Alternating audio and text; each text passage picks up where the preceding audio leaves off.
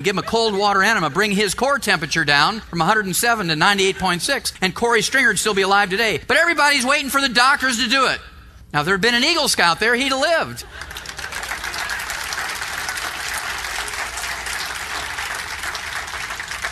But all poor Corey had was the top sports medicine doctors. Gatorade only has 2 nutrients, sodium and potassium, both of which are useful, but it's only 2. What about the other 58 minerals? What about the gallium? What about the selenium? What about the zinc? What about the copper? 0, 0, 0, 0. People say, well, it's not convenient. Well, then die.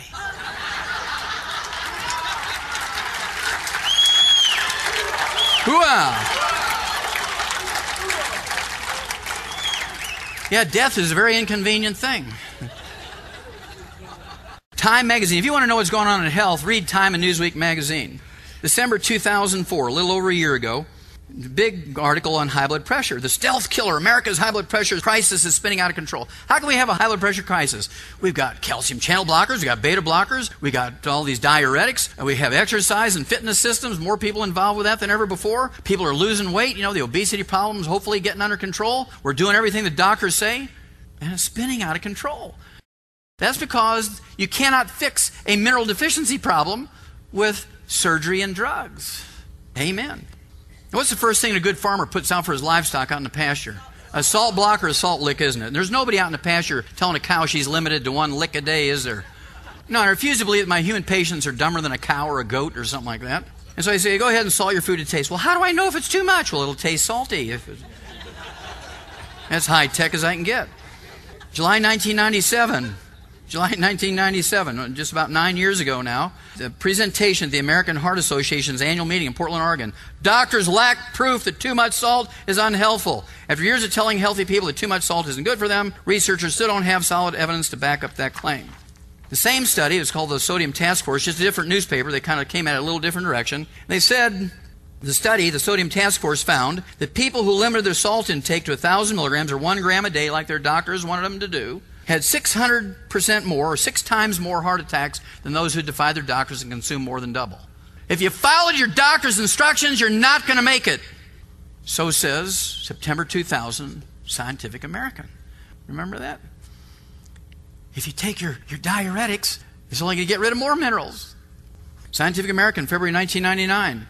They went to Nigeria, out in the bush, where people had never seen a doctor in a white coat. They've never seen a stethoscope. They've never heard of diuretics or calcium channel blockers. And they started taking blood pressures, and they found that 7% of these people living out in very primitive circumstances out in the bush, 7% had high blood pressure. They came back to Chicago, did a lot of DNA testing, found a lot of people whose ancestors had originated in Nigeria during the old slave trade days in the 1700s. And they started taking their blood pressure, and 33% of them had high blood pressure. They knew immediately, without doing another single 1 penny's worth of research, that it's not genetic. Because if it was genetic, it'd be 7% and 7%, or 33% and 33%, because where you are in the world will not change how genetics expresses itself. If you have a genetic problem in Nigeria, you're going to have the same genetic problem in Bolivia. If you have that same genetic problem in Bolivia, you're going to have the same genetic problem in New York. It doesn't matter where you are on Earth. If you have a genetic problem, you have a genetic problem. So you know immediately, 4th grade biology is not genetic. So what's the difference here? Well, the people in Nigeria out in the bush are still putting their wood ashes, their plant minerals into their food. They're still fertilizing their garden with it. They still use wood as a fuel. And the guys in Chicago are living on diuretics and calcium channel blockers and statin drugs to lower cholesterol and Church's fried chicken and Pepsi-Cola and Coca-Cola, Gatorade, hooah. Okay, now, 6 years later, the British Medical Journal. 6 years later, the British Medical Journal, remember guys, the same one that said sex twice a week gives you 50% more longevity. Hooah. So we got to believe him, right? High blood pressure in blacks not genetic. This is January 2005. High blood pressure in blacks not genetic. High blood pressure in whites not genetic. High blood pressure in human beings not genetic. High blood pressure is not genetic. You've heard me say many times, we've eliminated 900 different diseases in animals with those little pellets and canned dog food with all the vitamins and minerals in it. Well, dogs and canaries and worms and crickets and monkeys and guinea pigs can all get high blood pressure. Cows get high blood pressure. But they don't get it when you give them those little pellets, because we have everything in there to prevent the high blood pressure, because we don't have insurance to pay for these drugs and surgeries and things. How do you tell a dog, well, you better sign up for a fitness center and take diuretics and calcium channel blocker? And so if we do what we've done for our animals, We cannot fail. We can eliminate high blood pressure not only in the world, but we can eliminate high blood pressure in the black community, in the white community, the human community. In 90 days, if everybody would take all 90 essential nutrients, focus on the intake of what? Calcium. And stay away from the fried foods, stay away from the carbonated drinks. And watch what happens to that high blood pressure. I'd rather take the drugs. I just can't give up my Popeyes.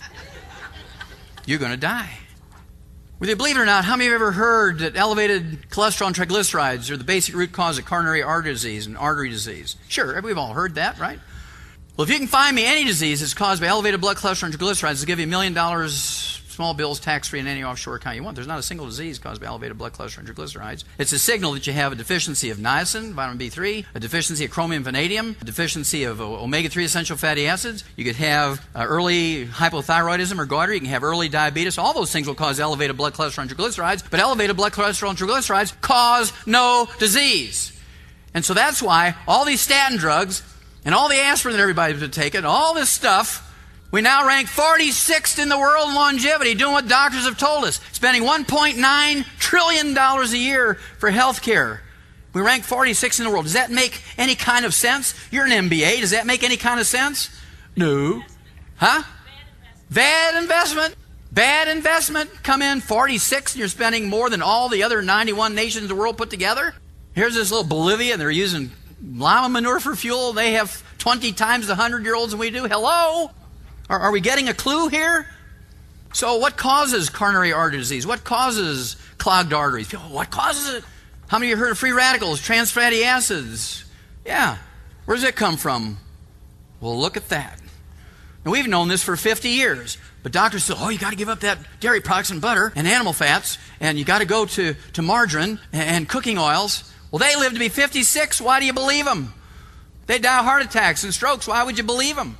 I want you to think of your grandparents, your moms and dads, and your aunts and uncles. How many of you had a mom or dad or aunt or uncle or grandparents who lived to be in their 80s and 90s? Raise your hand. Yeah. How many of you had any of them live to be in the hundreds? 100. Yeah, there's a handful in here. And I guarantee you they ate 4 to 6 eggs for breakfast. They ate butter instead of margarine. They didn't have margarine back in those days. They ate butter. They cooked in lard. They ate their chicken skin. Can you imagine my grandfather tearing the chicken skin off the chicken before he ate it? Using anything else but real butter? Eating tofu on a beef farm? Hello? So it's the free radical damage, the lining of the arteries, that causes coronary artery disease. Well, you get rid of the free radicals in your life. Why is that called the heart attack, stroke, and cancer belt of America in the Old South? Fried foods. Gosh, this is so easy. Give up the fried foods. You take in all your antioxidants, selenium, OPC. Very easy. I'm 66 years old. My blood pressure is 121/71. My resting pulse is 47. If I were to go to a doctor for a physical now, they would have a hemorrhage. They'd send me in for a pacemaker. What? Your resting pulse is 47? You're going to have a heart attack. Really? Well, let's see who can lift the most weight and keep alive here, doc. Also, low cholesterol makes you stupid. I love that study. Well, they took almost 800 men and 1,100 women. They divided them into two groups. Those with blood cholesterols below 200, which they thought were going to be the healthiest and smartest, and those with blood cholesterols above 240. And the ones who had blood cholesterols above 240 were 49% smarter than the ones who had blood cholesterol below 200. Hoo-ah! Low-fat diets lose their luster for heart attack, stroke, breast cancer, colon cancer. There's no difference in the rate between a low-fat diet and a high-fat diet. No difference whatsoever. Obesity is now, it was on television again this morning, is the #1 preventable killer. There's 16% of American kids who are obese. By the year 2010, they say that 75% of Americans will be overweight and 40% will be obese. Now, this is despite all these surgeries, despite all the drugs. There's more people involved with fitness than ever before. That's because we're living on too much carbohydrates and not enough people are taking in nutrients, especially minerals. Sweet fruit drinks make pudgy kids fatter. Fruit juice. I'm not giving my kid Pepsi, I'm giving him apple juice. We're living on dry cereals and apple juice. They go to school with a peanut butter and jelly sandwich. They come home and eat Kraft's macaroni and cheese, and the parents think they're giving them a good diet. There's nothing but carbohydrates and sugar. There's not even anything green and leafy or tomatoes in there. Nothing but sugar and carbohydrates. No vitamins and minerals. And the kids, got ADD and ADHD, and he's going to be a serial killer when he grows up. Well, this is the cause of obesity in America. We don't have a lot of time, so I'm going to tell you. You can see where the horses have chewed that rail of that wagon out. This is called pica. You've all read about pica or cribbing. The only thing that will cause this behavior, where they eat dirt or chew on the fence or wooden implements and things like that, is a mineral deficiency. Some minerals are worse than others, but all mineral deficiencies cause this behavior in animals, pica or cribbing, where they eat other things other than food. And it's not boredom, it's they're minerally deficient. Pregnant women are legendary for getting cravings during pregnancy. Why is that? Because the baby, as it's developing, is stealing minerals from the mother, and if she's not taking in enough to counteract that, they crave things. In the Old South, where they have the heart attack, stroke, and cancer belt of America, they eat cornstarch. How many of you have heard of women eating cornstarch when they're pregnant? Yeah. And what about clay? They go out in the yard and eat clay when they're pregnant. In fact, people come and say, Doc, am I sick? Am I crazy? I have this craving for clay. No, you're just pregnant, my dear. And so